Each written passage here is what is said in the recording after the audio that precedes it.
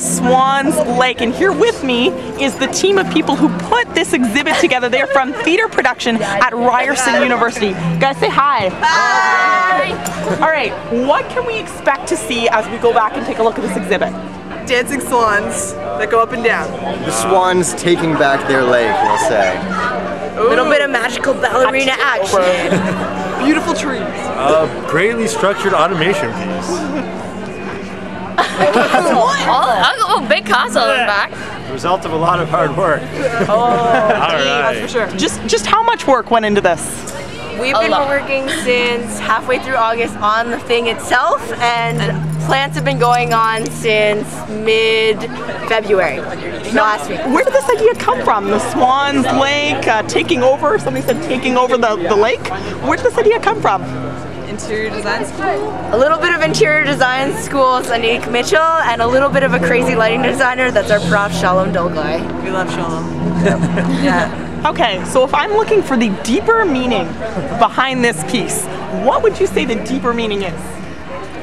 It's deep, guys. It's deep. It is. It's so deep. It's such a deep exhibit. It's about nature taking back what we've taken from them and what we don't respect, I'd say. You know, we don't respect them. I'd say it's the mechanical and the natural working together all to form one beautiful thing.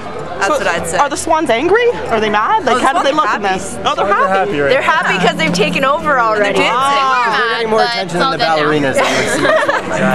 Okay. So it's all coming back to the swans. I like it. All back to the swans. Well, congratulations on such a great job on this exhibit. We want to go back and take a look. Yeah. Now we're going to hear Tchaikovsky. Yes. Tchaikovsky. Okay, here we go.